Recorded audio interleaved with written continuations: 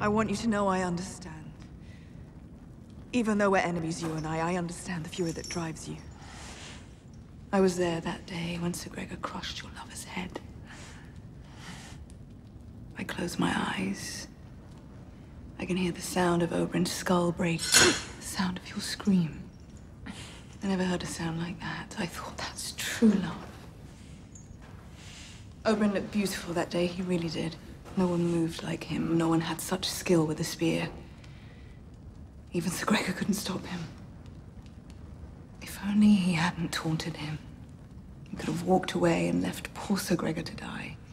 But that wasn't your lover's way, was it? Now he's buried somewhere.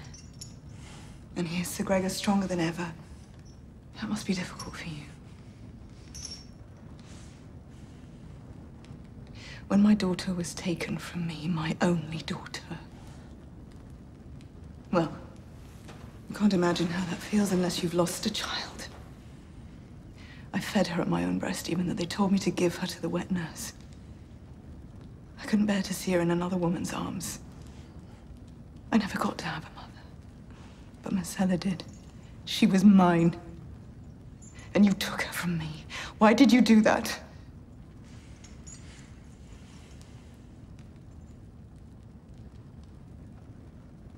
Doesn't matter now.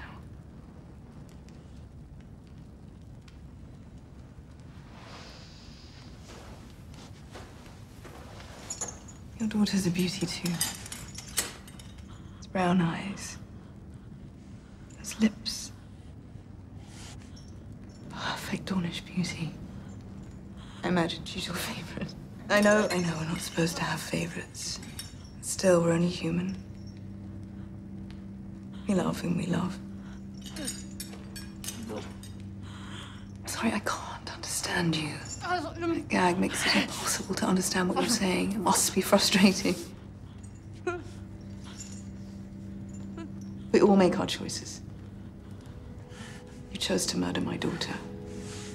You must have felt powerful after you made that choice. Do you feel powerful now?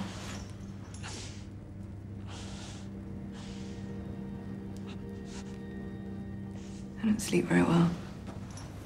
Not at all, really. I lie in bed and I stare at the canopy and imagine ways of killing my enemies. How to destroy Ellaria Sand, the woman who murdered my only daughter. I thought about having Sir Gregor crush your skull the way he did Oberyn's. Would be poetic, I suppose, but fast. Too fast. I thought about having him crush your daughter's skull. She's so beautiful. The thought of this lovely face cracking open like a duck egg. No, it's just not right.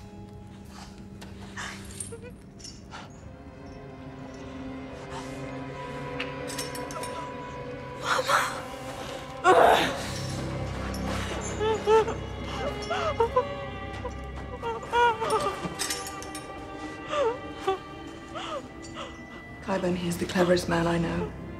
Clever enough to learn what poison you used to murder Marcella. The long goodbye, was that it? The long farewell. That's the one. How long does the poison take?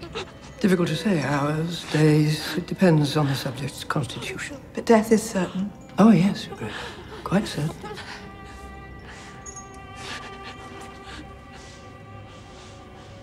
Your daughter will die here in this cell. And you will be here watching when she does. You'll be here the rest of your days. If you refuse to eat the force food down your throat, you will live to watch your daughter rot. To watch that beautiful face collapse into bone and dust. All the while contemplating the choices you've made. Make sure the guards change the torches every few hours. I don't want her to miss a thing.